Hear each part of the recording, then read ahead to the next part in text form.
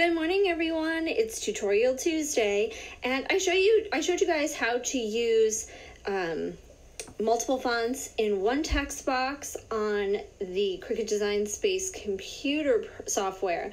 But a lot of people have been asking about doing it on the app, so I checked it out, and it turns out you can. So I already typed out some text for you guys really quickly, and then we went right to actions. If we go down here to advanced, we can do what we did on the computer and ungroup to lines. Now we'll select it, and we'll go back to edit, and we'll choose the font name, which is down here on the bottom left, and we'll just change our font. And you can go ahead and do this for each line that you have here. And we'll just go down until we find something. And then we can do the same thing like we did on the computer. We'll select all.